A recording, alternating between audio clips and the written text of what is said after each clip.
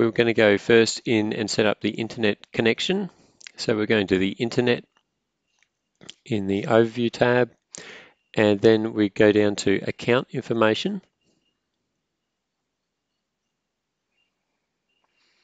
Choose your internet service provider, just select other internet service provider.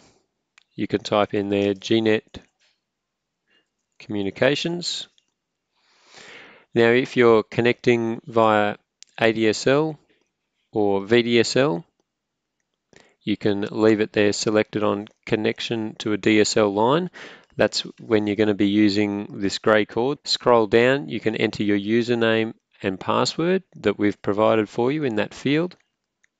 If you're on VDSL, which is NBN fiber to the node, you're going to want to click on here, connection settings, change connection settings, scroll down and enable VLAN use.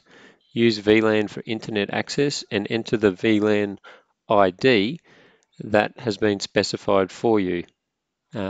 Predominantly that will be 100 for fiber to the node. For ADSL, that's not needed.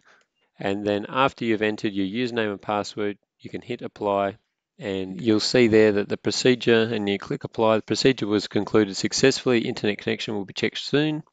You can click OK, and then it will check your internet connection. That will take a few moments, not very long. And as soon as it's completed checking your internet connection, it will give you this prompt here, your internet connection check was successful, and you'll be able to click on OK, and you're all online.